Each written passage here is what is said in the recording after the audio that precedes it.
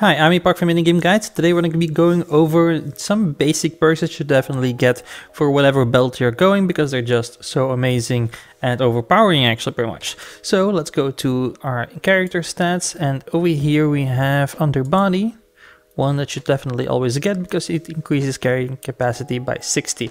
Now all the perks that I'm going to show are pretty much fantastic to get because they all require just a level 1 of attribute points, so you don't actually need to invest any attribute points into each of them because you can get them from the very start.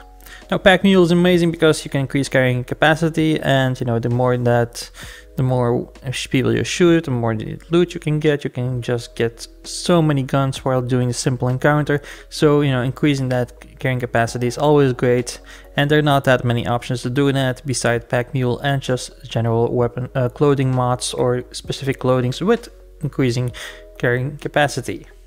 Under technical ability, you will want to go get the mechanic. Now mechanic is amazing because you get more components for disassembling. Now even if you don't do a lot of crafting in this game, you more or less rely on getting weapons and gear from encounters and stuff like that, you will still want to get more components because you can even sell them for quite a little bit of cash. So this is always a great thing to have, and it's once again, you don't need to have any attribute points in technical ability to get it. Last but not least, going to cool, and over here you have a very simple one. Assassin, deal 15% more damage to human enemies.